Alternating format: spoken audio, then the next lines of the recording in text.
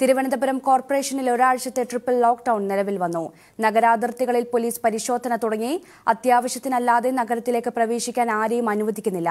ആശുപത്രികൾ, മെഡിക്കൽ ഷോപ്പുകൾ, പലചരക്ക് കടകൾ എന്നിവ മാത്രമേ തുറന്ന് പ്രവർത്തിക്കാൻ അനുമതിയുള്ളൂ. കൺട്രോൾ റൂം നമ്പറിൽ അറിയിച്ചാൽ അവശ്യ സാധനങ്ങൾ വോളണ്ടിയേഴ്സോ പോലീസോ വീട്ടിലെത്തിക്കും. തിരുവനന്തപുരത്ത് ഉറവിടമറിയാത്ത സമ്പർക്ക രോഗികളുടെ എണ്ണം കൂടിയതോടെയാണ് കടുത്ത നടപടി. സമ്പർക്ക രോഗികളുടെ എണ്ണം സമൂഹ വ്യാപനത്തിനിടയാക്കുമെന്ന് കണ്ടതോടെയാണ് തലസ്ഥാന നഗരത്തിൽ ട്രിപ്പിൾ ലോക്ക്ഡൌൺ നടപ്പാക്കുന്നത്. വളരെ അത്യാവശ്യങ്ങൾക്ക് നഗരപരിധിക്ക് പുറത്തേക്ക് പോകുന്നതിനും വരുന്നതിനും ഒരു പ്രവേശന കവാടം മാത്രമേ ഉണ്ടാവൂ.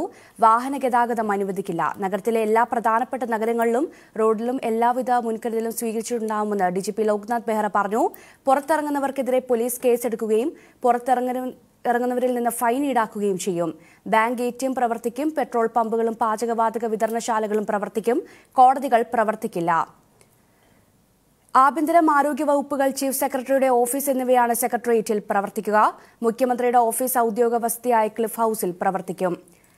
ഇന്നലെ തലസ്ഥാന ജില്ലയിൽ രോഗം സ്ഥിരീകരിച്ച 27 പേരിൽ 22 പേർക്കും സമ്പർക്കത്തിലൂടെ രോഗം സ്ഥിരീകരിച്ചതാണ് കടുത്ത നടപടികളിലേക്ക് നീങ്ങാൻ സർക്കാരിനെ നിർബന്ധിതമാക്കിയത്. സമ്പർക്ക രോഗികളിൽ പലരുടെയും ഉറവിടം കണ്ടെത്താനാകാത്തത് സ്ഥിതി തലസ്ഥാനത്ത് ഗുരുതരമാക്കുകയാണ്.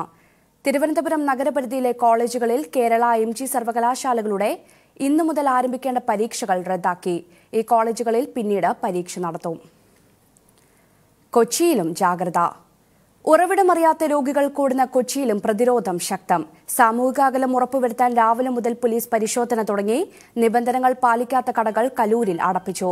അത്യാവശ്യമില്ലാത്ത യാത്രക്കാരെ കണ്ടെത്താൻ വാഹന പരിശോധനയും ശക്തമാക്കി. വാഹനങ്ങളിലെത്തുന്ന അത്യാവശ്യക്കാരെ മാത്രം കടത്തിവിടുന്നു. കൂടുതൽ പേർക്ക് രോഗം സ്ഥിരീകരിച്ചതോടെ കോഴിക്കോടും കടുത്ത നിയന്ത്രണത്തിലേക്ക്. നിർദ്ദേശങ്ങൾ പാലിക്കുന്നതിൽ വ്യാപാരികൾ വീഴ്ച വരുത്തിയാൽ മുന്നറിയിപ്പില്ലാതെ സെൻട്രൽ മാർക്കറ്റും വലിയങ്ങാടി മാർക്കറ്റും അടച്ചിടാൻ കോർപ്പറേഷൻ തീരുമാനിച്ചു. വിമാനത്താവള മാതൃകയിലുള്ള സുരക്ഷ റെയിൽവേ സ്റ്റേഷനിലും ഏർപ്പെടുത്തി. കണ്ടെയ്ൻമെന്റ് സോണുകളിൽ നിന്ന് ശേഖരിച്ച സ്രവ പരിശോധനയുടെ കൂടുതൽ റിസൾട്ട് നാളെ ലഭിക്കും. വ്യാപാരിക്ക് ഉറവിടമറിയാതെ കോവിഡ് സ്ഥിരീകരിച്ച സാഹചര്യത്തിൽ മലബാറിലെ ഏറ്റവും വലിയ മാർക്കറ്റുകളിലൊന്നായ വലിയങ്ങാടിയിൽ കടുത്ത നിയന്ത്രണം ഇതിനകം ഏർപ്പെടുത്തിയിട്ടുണ്ട്. ഇത് പാലിക്കുന്നുണ്ടെന്ന് ഉറപ്പുവരുത്താനുള്ള ചുമതല പോലീസിന് നൽകി. നിർദ്ദേശങ്ങൾ അവഗണിച്ചാൽ വ്യാപാരികളുമായി ചർച്ചകൾ പോലും നടത്താതെ മാർക്കറ്റുകൾ അടച്ചിടാൻ കോർപ്പറേഷൻ തീരുമാനിച്ചിട്ടുണ്ട്. 10 വയസ്സിൽ താഴെയുള്ള കുട്ടികളും 60 വയസ്സിന് മുകളിലുള്ളവരും മാർക്കറ്റുകളിലേക്ക് വരുന്നതിന് വിലക്ക് ഏർപ്പെടുത്തിയിട്ടുണ്ട്. ജാമ്യം പരിഗണിക്കും. നടി ഷംന കാസിമിനെ ബ്ലാക്ക്മെയിൽ ചെയ്ത് പണം തട്ടാൻ ശ്രമിച്ച കേസിലെ 7ാം പ്രതി ഷെരീഫിന്റെ ഭാര്യ സോഫിയ സമർപ്പിച്ച മുൻകൂർ ജാമ്യാപേക്ഷ ഹൈക്കോടതി ഇന്ന് പരിഗണിക്കും. പ്രതികൾക്കെതിരെ മൊഴി നൽകിയില്ല എങ്കിൽ കേസിൽ പ്രതി ചേർക്കുമെന്ന് പോലീസ് ഭീഷണിപ്പെടുത്തുന്നുവെന്നാണ് ഹർജിയിലെ പരാമർശം. അന്വേഷണവുമായി സഹകരിക്കാൻ തയ്യാറാണെന്നും ഷെരീഫിന്റെ ഭാര്യയുടെ മുൻകൂർ ജാമ്യാപേക്ഷയിൽ പറയുന്നു. ഷംന കാസിമിന്റെ വരന്റെ ഉമ്മ സുഹറ എന്ന വ്യാജ പേരിൽ ഫോൺ വിളിച്ച കേസിൽ അന്വേഷണം നേരിടുകയാണ് സോഫിയ.